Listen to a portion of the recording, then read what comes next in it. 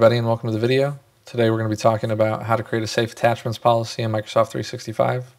So if we go over here to the Microsoft Secure Score, obviously they recommend that we turn on safe attachments in block mode, and we need that to apply to 100% of our users. So under implementation, it specifically says it has to be in block mode.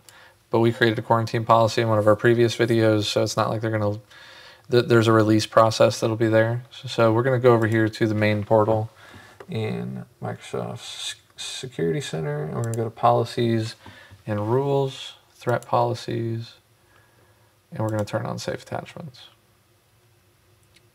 So you've got your built-in protection, obviously, but we want to create our own.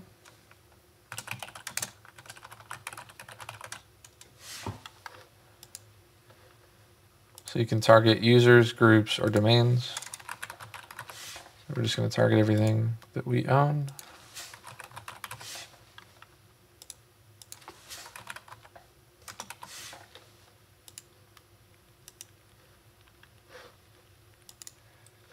So here in our settings, we want to make sure that we select block, and we want to select the quarantine policy that we had. And enable redirect is not available with block mode anymore. So apply the safe attachments detection response if scanning can't complete. So if there's timeouts or errors or something, it's going to default to the quarantine. And then we're just going to hit submit.